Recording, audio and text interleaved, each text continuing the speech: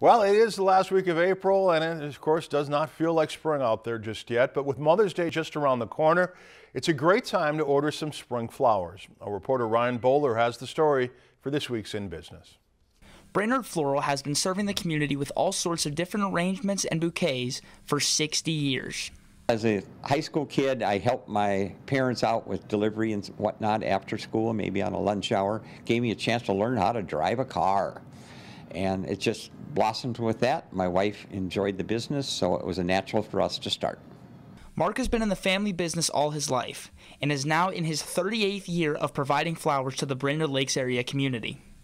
It opened in this strip mall in 1962 by my mother with some help from my Aunt Millie, and my wife and I purchased the business back in '84.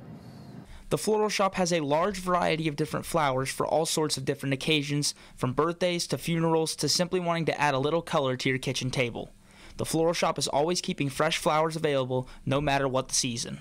We use a lot of Minnesota growing. You can say probably 65 to 70% of our flowers are growing year-round in greenhouses in Minneapolis area.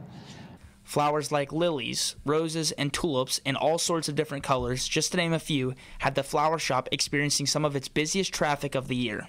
For prom, it's pretty much already booked out on what we can handle. So Mother's Day, we do a direct mail first-class postcard to about 3,000 of our customers who have done business with us before, and we also use social media and all of that.